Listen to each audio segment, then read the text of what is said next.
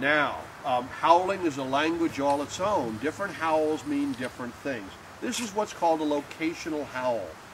Cree, there he goes, now he's looking. No, false alarm. It's confusing because his girlfriend lives over this way. So sometimes he's looking for ZB, sometimes he's looking for his girlfriend. So the point is, oftentimes a lot of wolf territory is like this. Big trees, thick brush. So even with that wonderful nose, when the wolves are moving through their territory, if they're strung out in the trees, if they may not be able to see each other, and if the wind is wrong, they